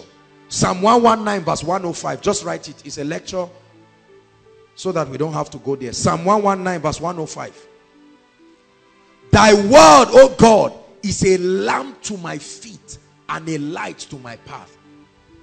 Hebrews chapter 1 says, God who in sundry times and diverse manners. So God speaks in diverse manners. But in these last days, he has chosen to focus on speaking to us through his son. Hallelujah. So God speaks to men how? In diverse manners. But in these last days, that his primary means of communication is through his son, which is the word of God. Number two, when you pray, you will hear the voice of the Spirit. Isaiah 30 verse 21. It says, ye shall hear a voice from behind saying, this is the way, walk ye in it. The direct voice of the Spirit, either audibly or speaking to you through your spirit man. I wish I had time to walk this. John 16 verse 13 also. It says, when he, the Spirit of truth, is come, he will guide you into all truth. Guide you. Guide you. The third way, when you engage in prayer, you will receive divine encounters. Dreams, visions, revelatory experiences. There are lots of instances in scripture where God used divine encounters to bring revelations to people, especially dreams and visions. Genesis 41 verse 1 to 7. We see that the prophetic destiny of Egypt, they were forewarned. Genesis 41, don't turn there. Just write it, please. Verse 1 to 7. It was the Pharaoh who had a dream about the period of plenty and the period of lack. And it helped them to prepare. In Exodus chapter 3, verse 2 to 3, Moses had an encounter that revealed to him his prophetic destiny as a deliverer. It is one way God speaks and directs men. 1 Kings chapter 3 from verse 4 to 15. 1 Kings chapter 3 from verse 4 to 15. After Solomon loved the Lord and he offered 1,000 burnt offerings, the Bible says God came to him in a dream and he received an impartation, and God gave him certain revelations about the spirit of understanding that will be at work in him to rule Israel. In Acts chapter 9 and Acts chapter 10, they all record the conversion of Paul. Remember, it was a divine encounter. Paul had a vision where he saw Jesus Christ. And then he became blind. But even in his blindness, the Bible says he went to the house of Judas and Paul was praying. While he was praying, he saw who's the Ananias in a dream, in a vision coming, because that's what God told Ananias. He said, brother Saul, he's in a house, he prayed, and behold, he has seen you in a vision. So you can see how encounters connected men to their prophetic destiny. The fourth way God will give you divine direction and guidance in your life is through spiritual authorities. Fathers, mentors, deacons and elders, as we have it in our various, and then the aged ones too. Elderly people, not just elders in church. Men who have had the advantage of age in their lives. But my focus here is fatherhood and mentorship. One great platform to receive spiritual direction. You can be struggling over a thing for years and you meet a man and in 5 minutes he supplies wisdom to your life. Hallelujah. Wisdom to your life. I'll never forget one of our boards of trustees. I met him one time and we got talking and I was sharing with him about something, and while I was talking, to me it was a big mountain. I was sharing and he was just looking at me, and after I finished saying it, he just laughed. Do this, do this, do that, and that was the end of it. It's amazing that what is a mountain to you, somebody has been marching that mountain for many years. Hallelujah. It's amazing that we go through challenges in our lives and you think it will overwhelm you. I've shared it again and again, even with the little opportunity that God has given for ministry and counseling. When I talk to people, they come with seemingly mountains of challenges. And while they are talking, I'm just looking at them and wondering, is this it? This is what you call a mountain? And I just tell them, do this, do that, and that's the end of it. One of my great friends was struggling in ministry. Things were tied down. Honestly, things were really, really tied down. And he came and met me. He said, man of God, what is the way out? What do I need to do? This, you know, there's no opening. There's no door opening in ministry. And I just told him, this is what God is saying. A, B, C, X, Y, Z. And that was how his ministry opened up. In very strange ways. A great man, many of you know him. He's called Bishop Bernard Jordan. He has a son called Manasseh Jordan. They are great prophets. But he used to keep a certain kind of hair. And it seemed like his ministry was not received because people doubted him because of the way he dressed, the way he looked, and the way he carried out his prophetic ministry. But genuine man of God, fabulously wonderful man of God. And one day Mike Murdoch called him and said, I want to have a meeting with you. He said, if you adjust A, B, C, D in your life, I think you will be an extremely great man of God. And he listened. And the moment he took those steps, brothers and sisters, it was another dimension. Wisdom. The last way that God can direct you is through the prophetic ministry. the prophetic ministry. Both the prophetic office and revelatory gifts of prophecy. I'll dwell here for 2 minutes and we'll pray. In 1 Samuel, write the scriptures. The encounter between Saul and Samuel was through the prophetic ministry. Direction came for his destiny through the prophetic ministry. 1 Samuel chapter 10 from verse 1 to 7. It was when Saul met the prophet that his life was altered forever. I'm not talking of all these prophet things that we have around. There are many people who say they are prophets. Let me tell you the truth. They are not prophets. They have revelatory gifts. The prophetic office has an anointing. You never meet a true prophet of God or one who is anointed to function in dimensions of the prophetic. It must not be called a prophet. It could be called an apostle like Apostle Johnson Suleiman. Or it could even be called a pastor. But that he has that potent prophetic dimension, you will never meet him and your life will remain the same. I tell you the truth. In 2 Kings chapter 8, from verse 7 to 15, I want us to read that one. 2 Kings chapter 8. Guys, don't project it until I ask us to do so that our time is gone. I mean, project this one now. 2 Kings 8, verse 7 to 15.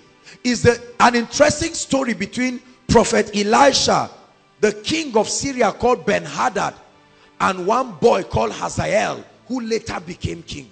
Let me show you how that God can speak over the prophetic destiny of a man and bring direction to your life through the prophetic.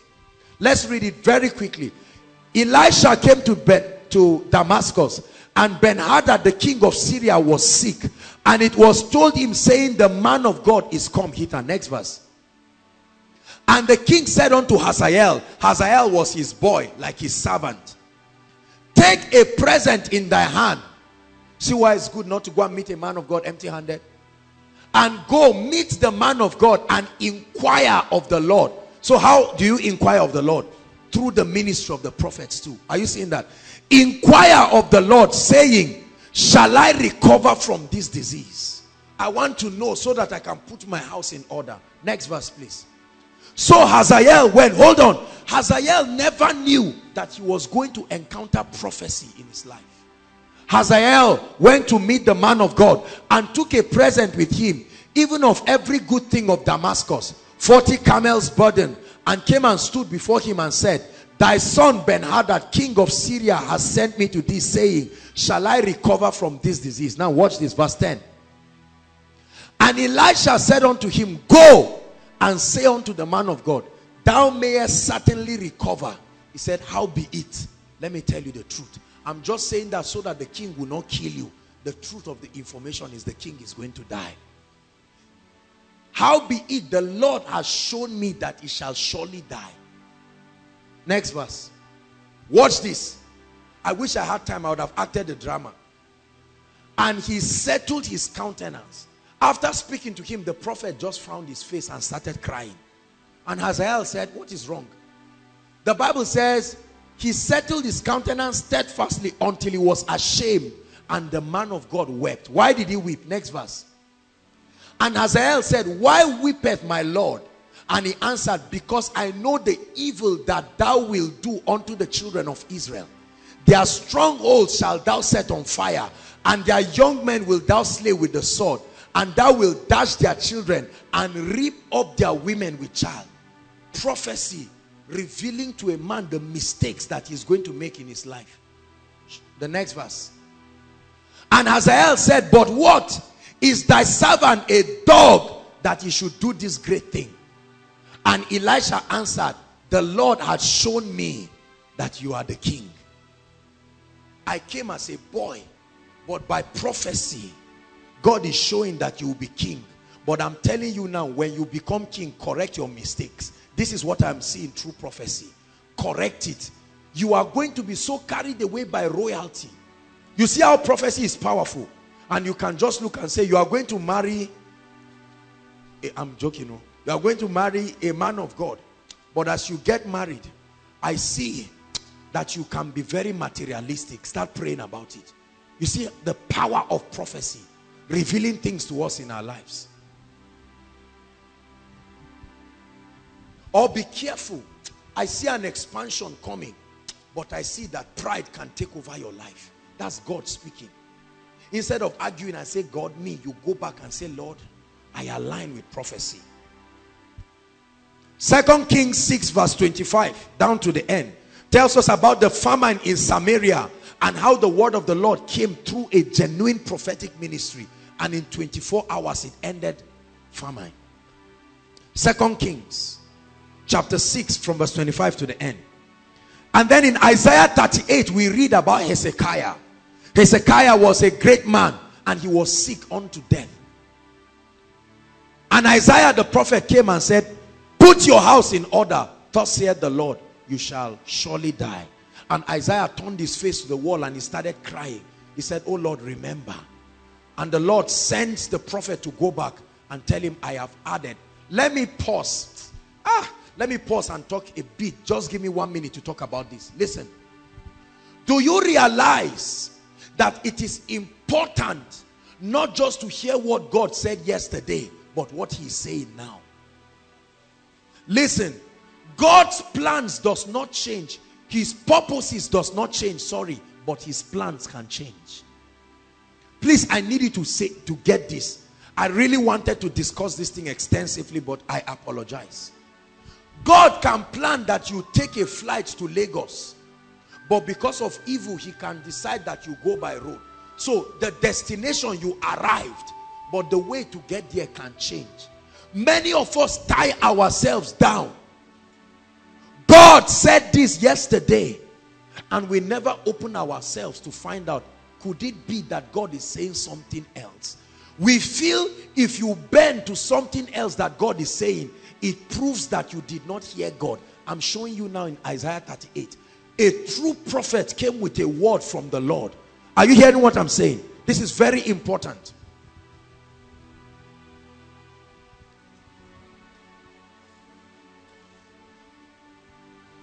You are in business with a guy. You started the business, he was born again and he loved God. Now he has entered into armed robbery and witchcraft and occultism. But in the vision you saw that you are partners in progress. And now God has been speaking to you. Get out, cut yourself away from that devilish association.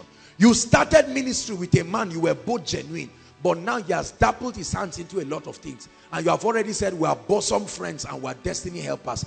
But God is speaking currently.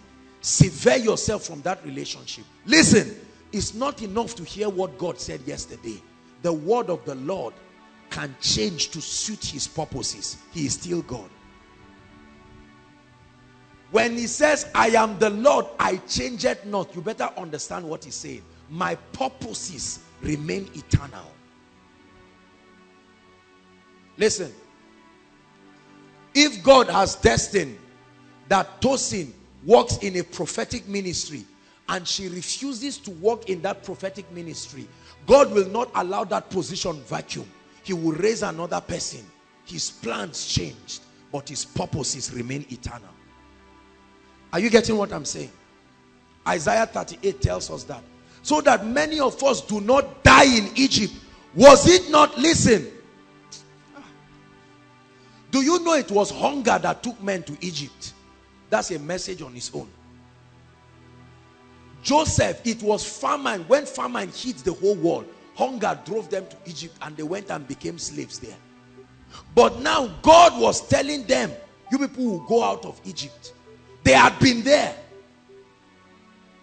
And they rejected the word of the Lord. When they came out to Egypt now, watch this. God told them, start moving. You are going to a promised land. But at a point, God told them, mark time. Is that true? Remain there while Moses goes up the mountain. For 40 days, there was no advancement and they got angry. They were waiting. They said, God gave us an instruction to move forward. Is it the same God now that will tell us to stay? Brothers and sisters, God who talks to you in the mountain is still God in the valley. You must learn to understand the current rhema that the word of God is saying concerning your life. This already is somebody's word this night. And then finally, Prophet Agabus. In Acts chapter 11, from verse 27 to 30, That's the first time we see that prophets came into a city. So the ministry of prophets has been there long in the Bible. Not a prophet, prophets. I wish we can just see that scripture. Acts chapter 11 from verse 27. Prophets came. Agabus prophesied famine that was coming, and the church prepared for the famine. And in these days came prophets, not one, many prophets from Jerusalem to Antioch. 28. And there stood one of them named Agabus, and he signified by the Spirit that there should be great dearth, famine throughout the world, which came to pass in the days of Claudius Caesar. 29. Then the disciples, every man according to his ability, determined to send relief unto the brethren which dwelt in Judea. Let's stop there. So we see that Agabus came and he gave a prophetic word, and it saved the destiny of a nation. The second time we hear about Agabus is in chapter 21 verse 10 to 11. Just write it. Where he entered and he saw Paul, and he took Paul's girdle and tied himself. He said, whoever owns this girdle, this is how the nation of Israel, this is how the people of God in Jerusalem, they will hold you and tie you.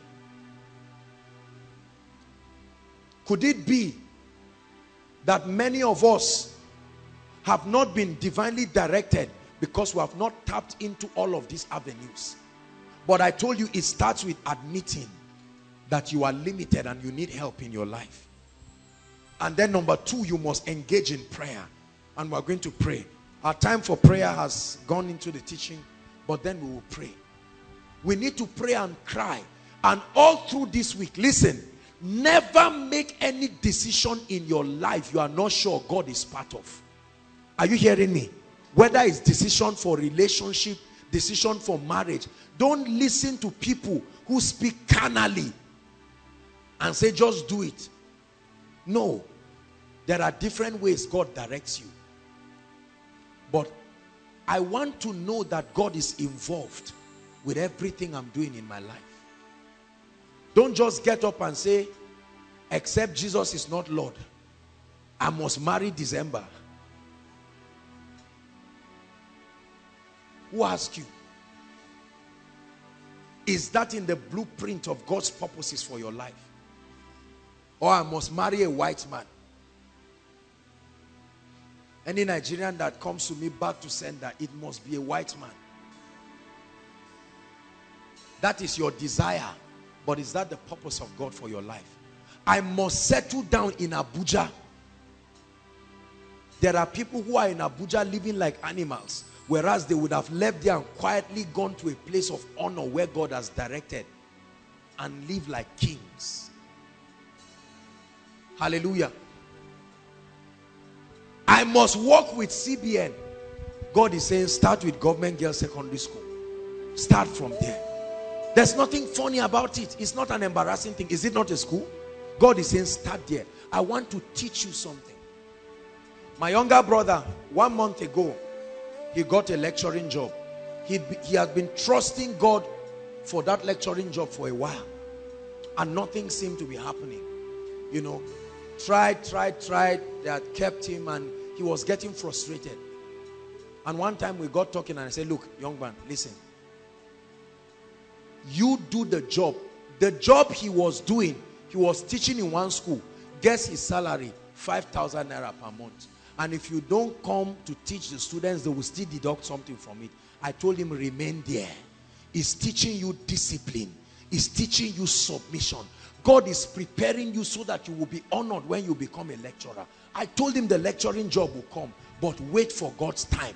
It's amazing how if you hear God, it will sponsor your being patient. You want to start a ministry, God is saying, there is no doubt that I called you, but wait. You say, but God, people have been telling me this thing is burning. God says, sit down there. Fire was burning, but it did not consume the bush, so it won't kill you. Let the fire keep burning. Say, God, I'm feeling like taking all the souls. God is saying, just stay. I want to teach you. Keep cleaning the chairs like Stephen. Keep working in welfare department. And you say, God, my anointing is, this department is underutilizing my anointing. God said, you will do ministry and be tired. Just wait.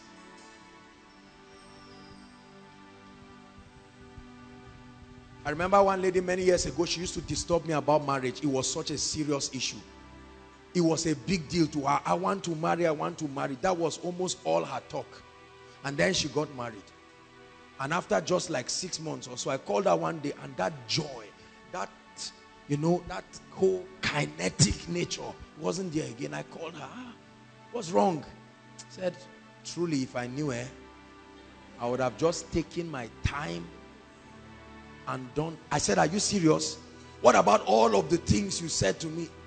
All of the joy, you want to raise your children a godly home. Where did it go? He said, it's still there, but I found out that any time you spend in taking your time is worth it. I said, really? Wisdom from experience.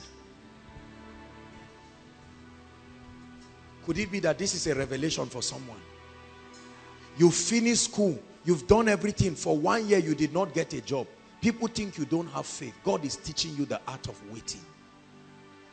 It will be relevant when you see the kind of job he gives you. And you, sister, nobody has come to ask you out.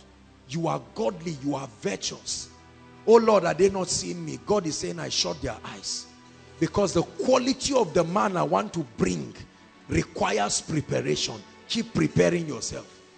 And you will say, God, if you don't help me, I'm going to help myself. God says, it's okay. But if you can wait and follow through with me, the end is peace. Peninnah kept mocking Hannah. But the day Hannah had her own child, he was a prophet. Hallelujah. We are going to pray. Rise up on your feet.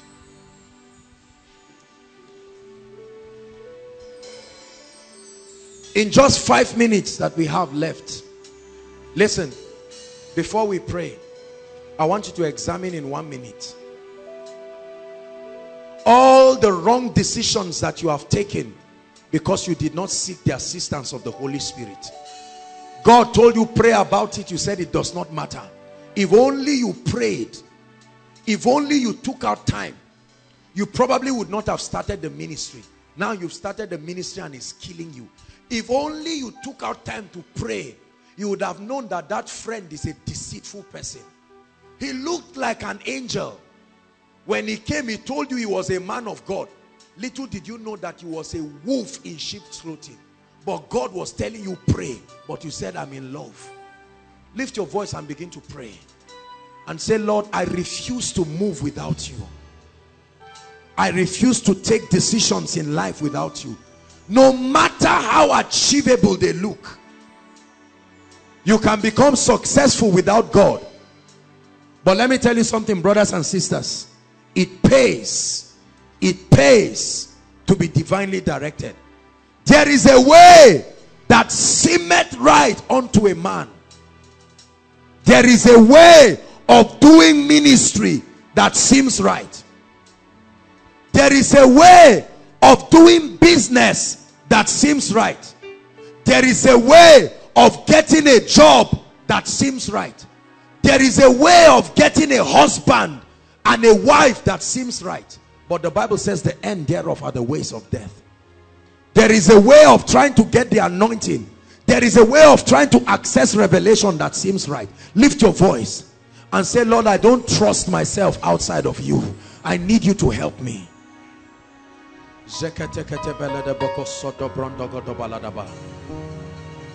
Help me. Help me. End confusion from my life. End darkness from my life. I'm tired of making stupid decisions. I'm tired of doing the wrong things. Go ahead and pray.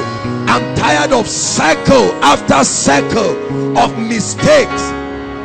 It's okay to make mistakes for as long as you learn the lesson. But when it becomes the theme of your life, you need divine direction.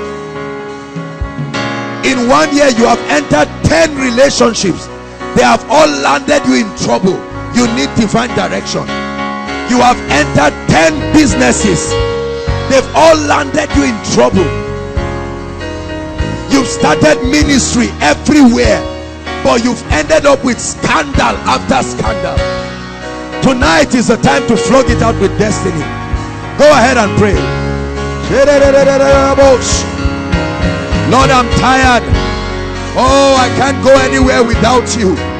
My destiny is at the mercy of your voice. My destiny is at the mercy of your word. Koinonia is at the mercy of your direction. Go ahead and pray. Just 2 prayer points tonight. Where is the place of my healing, oh God? Direct me. Where is the place of power? Where is the place where I will access light? Hallelujah. Hallelujah. The last prayer point tonight is we're going to say, Lord, the direction I need to break the current limitation of my life to a new experience. Listen, brothers and sisters, I submit to you that the difference between where you are right now and the next level of your life is just one direction. A journey of 40 days can be turned into 40 years when you do not know the road. Are you hearing what I'm saying? If only you were divinely directed, you would have gotten a job by now. You would have even been maritally settled. There are many people who are barren. If they can be directed to the right ministry, barrenness will bow at once. You are going to pray. You know the areas of your life where you are tired of confusion. Submit yourself tonight and lift your voice and say, let light come. Let light come. Lead me to the place of light, oh God. Are you praying tonight, inside and outside? Some of you, you're coming here tonight is the answer to the voice of God in your life, where you will hear truths that will connect you to the next level of destiny.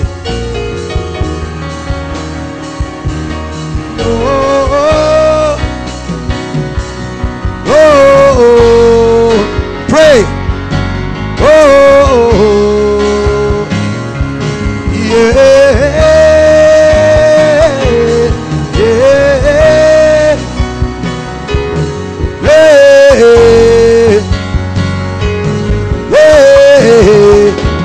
Lord, lead me to the place where I can learn authentic ministry. Lead me to the place where I can find mentorship and building. Direct me. Show me light from scripture. Show me where I need to settle down. I'm trusting you. Where is the next place of the assignment? Pray. Reveal it to me. I don't want to be in a place you are not directing. Lift up your voice and pray. Direct me to my wife. Direct me to my husband. Direct me to the assigned job. Direct me to the circle of friends. Direct me to the messages. Direct me to the encounters. Yeah, yeah,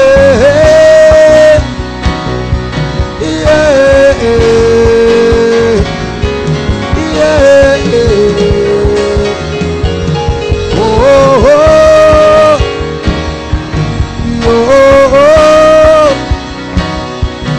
Oh, hallelujah. Hallelujah. Praise the Lord. Listen, between today and the miracle service on Friday, listen, pick any day of the week. It can be from tomorrow. Pick any day of the week and dedicate it to fast and pray. And the theme of that fasting is for divine direction in your life. Are you getting me? List all the things you know. Don't pretend like you have everything in order. You're going to say, Lord, this area, this area, this area, speak to me. I'm tired of silence from heaven. I want to provoke your voice.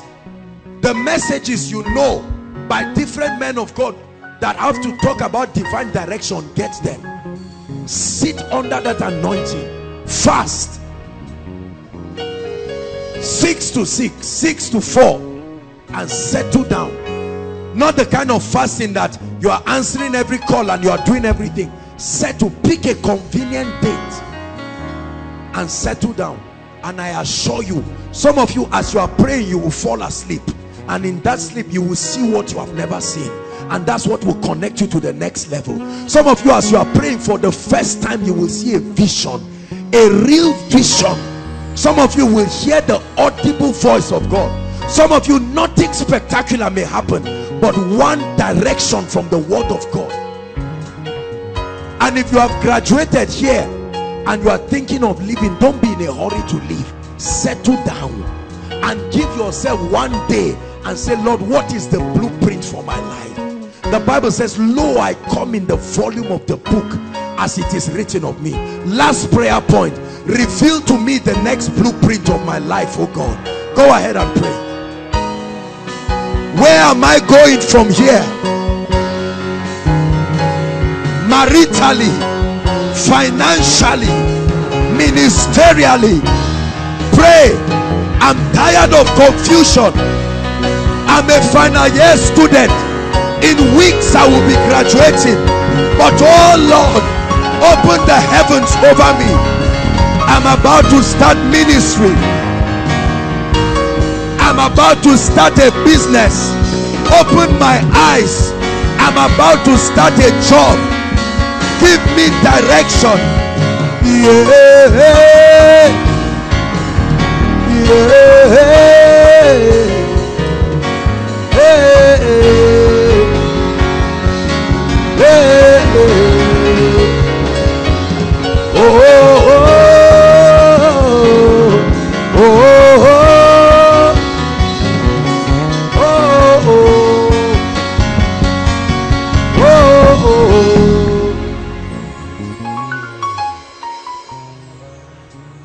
As you engage in prayer this week, I guarantee you that the voice of God will speak for you. In my place of prayer this week, I will be praying for you from the depths of my heart.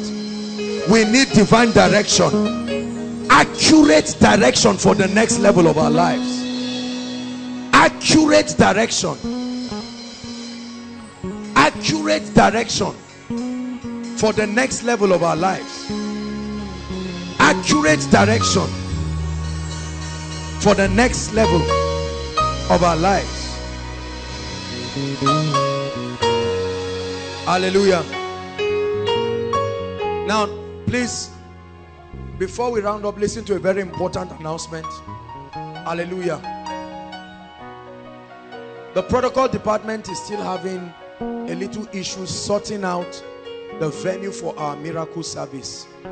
We really apologize for this. There is a program, CGC will be having a program on that Friday. Hallelujah. CGC is having a program on Friday, and that means that it may cost us a lot. We may not be able to have the time, the whole time for the program. We can't say we'll wait till they finish. And so far, I think they have not been able to secure charity and faith. Hallelujah. They've not been able to secure charity and faith at all for the program. Now listen, if for any reason we do not have the opportunity to use these venues, then next week miracle service will be our first night vigil. Hallelujah. If we are unable, listen please, if we are unable to secure this, then we will have our night vigil. We will invite, we'll make a quick arrangement, bring in guest artists. I may invite 1 or 2 men of God to join me, and we'll have a very explosive session from maybe 10 o'clock down till morning. Hallelujah. We'll allow people to sell, water or sell zobo, or those of you that can make moimoi or whatever, so that those who are hungry and will come here, you will invite your loved ones, and there will not be time. We will not have time constraints. We will settle down and prove to the devil that Jesus is Lord. Hallelujah. So listen, if that is the case, then most likely it is possible that we may still use this venue, because I know CGC doesn't take all the time. They are they'll start very fast. So if they do finish, just take note of our text messages, please and please. Between today and tomorrow, call the protocol. Let me just know if we have concluded on that so that we'll announce it immediately.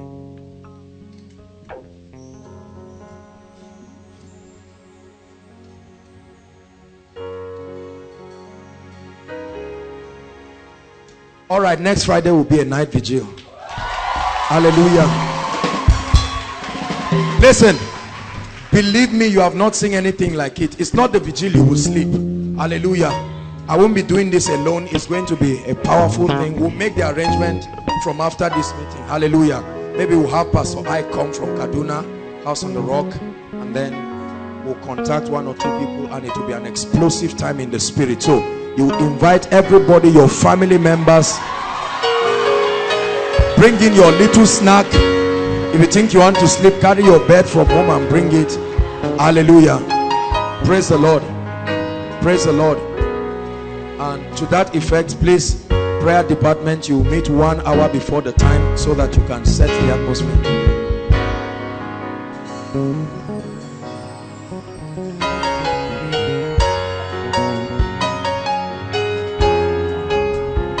School of Ministry students, next week Saturday, we'll either fix the class in the afternoon or we'll just scrap it for that day, and then we'll use the extra class that we fixed. But there's lecture tomorrow, 8:30. We're going to pray. Let's pray concerning the night vigil. Hallelujah. I'm sure that God wants to do a great thing. Don't you think so? Lift your voice in 1 minute and say, Lord, we thank you. It will be a time of visitation. It will be a time of visitation. A mighty time of visitation. Strange things will happen in this place. You will move in power. In the name of Jesus Christ, all the vessels that you will be using, you will come in might, you will come in power. There will be healings, there will be miracles, there will be manifestations of the Spirit of God. I thank you because you are coming with great grace. In the name of Jesus, let it be a night of prophecy. Let it be a night of miracles. Let it be a night of restoration. Let it be a night where you will locate men. In the name of Jesus, wipe the tears of families by the power that is in the name of Jesus. Hallelujah. Hallelujah. Time is 10 p.m. Please come early. We'll do our best to provide. I know that because it's a night vigil, there will be so many people, and those who are coming from other places, please and please, we'll make arrangement with the Union of Road Transport Workers so that there will be buses and bikes, keke napep, enough to be able to convey people and bring them. Hallelujah. Praise the Lord. And then in the morning, hopefully when we're done, we'll make arrangement with them so that there will be buses as usual, just the way we have it every week. I truly believe it will be a powerful time. So take the opportunity to fast, pray, invite. Don't be selfish. Drag your family members, let them come and sleep here. Hallelujah. If they want to sleep, just tell them, behave like you are under the anointing, and then you can lie down and sleep. Those who are worshiping with us for the first time, we apologize, our time is gone. I'd like you to please find your way and come out quickly, inside and outside. Inside and outside, you're welcome. We want to welcome you. God bless you. God bless you. Don't remain on your seats. The Lord brought you here to bless you.